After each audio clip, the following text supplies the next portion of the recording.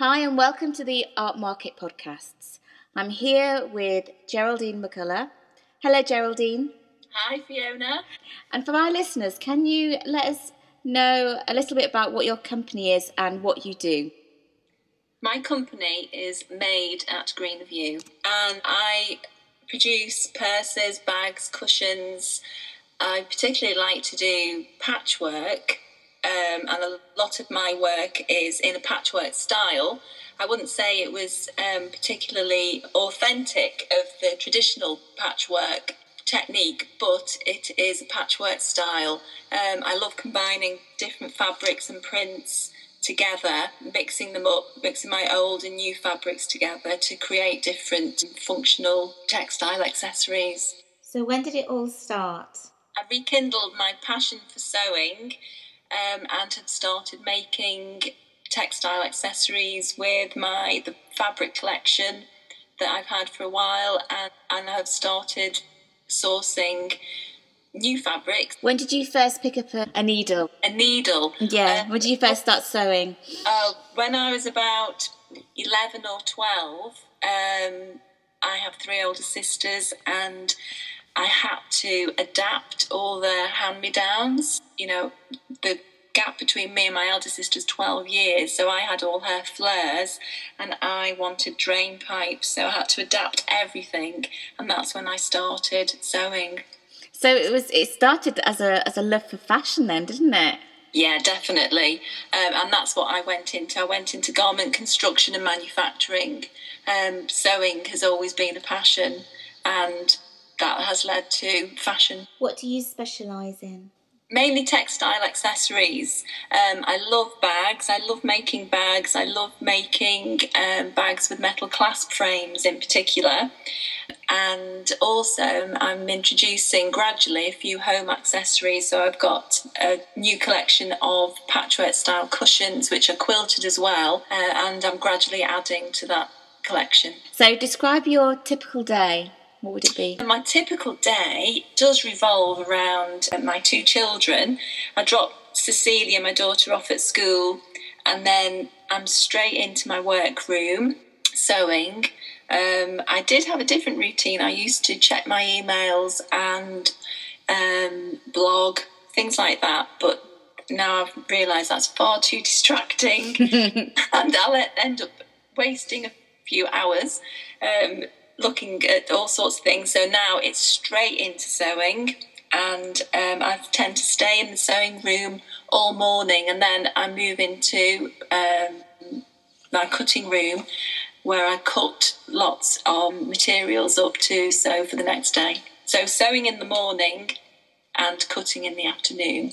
It seems like you've got a really good routine going on, actually. Yes, yeah, it works. It's working for me. I'm getting there. It's definitely growing, this business, so that's good. So have you got a lot of stockists? I've got a couple of stockists who are doing really well. Some lovely shops. The Art Parade in Saltaire, the Bowery in Headingley and Leeds, and Made in the Craft and Design Centre in Manchester. That's a good one. You've got some good stockists. And yes, also, do you sell online as well? Yes, I do. I have an Etsy shop and a folksy shop, and Big Cartel. I've just opened a shop on Big Cartel.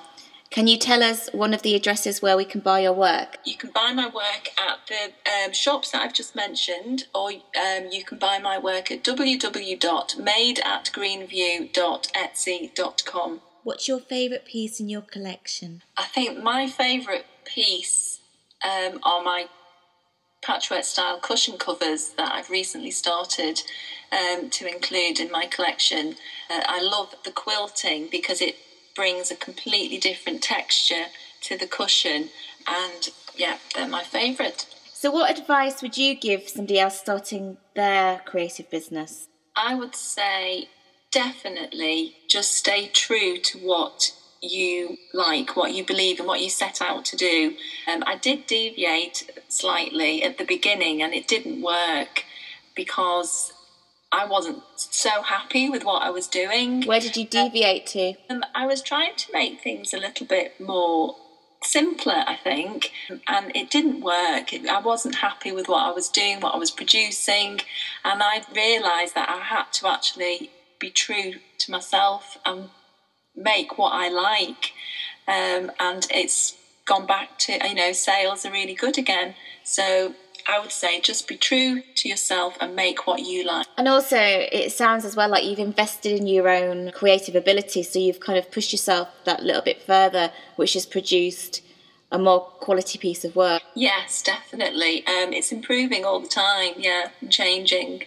So what inspires you? I'm inspired particularly by my passion, really, of African and Indian textiles, and that is a definite inspiration to me. The use of colour, pattern and texture in their prints, and my combination of prints and colour and pattern often reflects that. Have you been to Africa? No, I haven't. Would you love to go? I would love to go, and particularly India. And everybody says to me, "Oh, Geraldine, you'd love India." And I say, "Yes, I know." Oh, you should go, because I think if that would just bring some. Yeah, definitely, it would bring all that colour back with you. Not that you haven't got it in your collection already, because you do, but it would just add that added inspiration, wouldn't it? Definitely. Yes. Oh, I think you could put that in expenses. Yes. Absolutely. So what do you do on your day off? I love walking, particularly, around here, it's just so beautiful here, and in Derbyshire, and that's mainly what we do actually on our days off, to either take a picnic or a barbecue and go for a good walk or a good cycle, or maybe go over to Salts Mill or go to some galleries. That's mainly what we do. Do you draw inspiration from your walks as well then? Oh, definitely. From nature and things like that? Yeah, definitely. And it's really good time to think about things and how things are going to progress and go forward. What do you love most about what you do? I'm always thrilled that a customer loves what I do and purchases my work and really likes my products and the way I put things together. It's always a thrill. That's a nice feeling, isn't it, when somebody buys your work? It is. It's lovely, and I don't think that ever goes away. So have you any exciting news or any exhibitions? I know you do workshops, so is anything coming forward that we can find out about? Yes, I've been running workshops over the past 6 months or so, and they've been really enjoyable. I've enjoyed all of those, and there's going to be more coming up. I'm going to be running another series of courses.